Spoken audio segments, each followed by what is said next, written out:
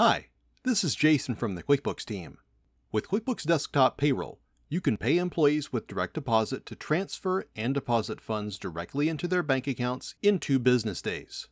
Let's learn how to set up and use direct deposit, and then take a look at what your employees see in QuickBooks Workforce.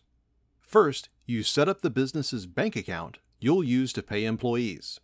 Select Employees, My Payroll Service, then activate direct deposit.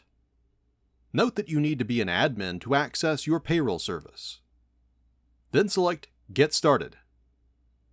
In the Business tab, select Review and fill in information about the business, such as business type, federal EIN, and address.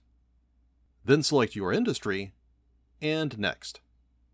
Fill in information about the principal officer. The principal officer is an authorized signer on the business's bank account. Then select Next. Select Add New Bank Account. Enter the name of your bank and then your online banking username and password.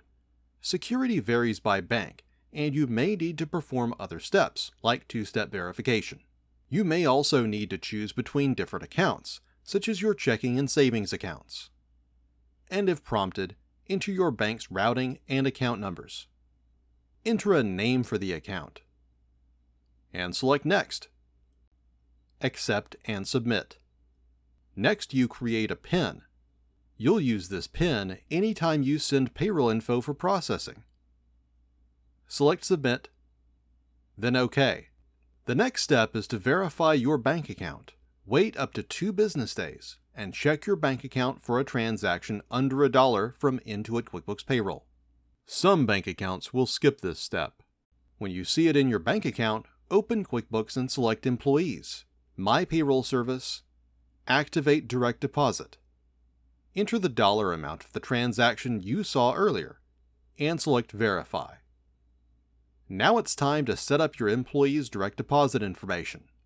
Select Employees, and double-click the employee's name. Then select the Payroll Info tab, Direct Deposit. Select Use Direct Deposit, and fill out their bank account details, including their bank's name, routing number, and account number. Select OK, and enter your direct deposit PIN when prompted. The process is the same whenever you set up a new employee and enter their direct deposit info. Later, run payroll like you normally do.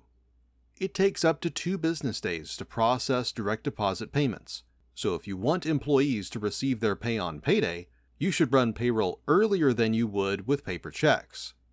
You can see that you are paying an employee with direct deposit from the direct deposit column. When you finish running payroll, QuickBooks asks if you want to print pay stubs for your direct deposit employees. If you use QuickBooks Workforce, your employees can also see their pay stubs on that site. Then select Send to Intuit. Review the information in Items to Send. If everything looks right, select Send All. Enter the payroll PIN you entered earlier, and select OK. After you've sent the information, you can see a confirmation report in the Items Received section. Now you're ready to set up and pay employees with direct deposit in QuickBooks Desktop.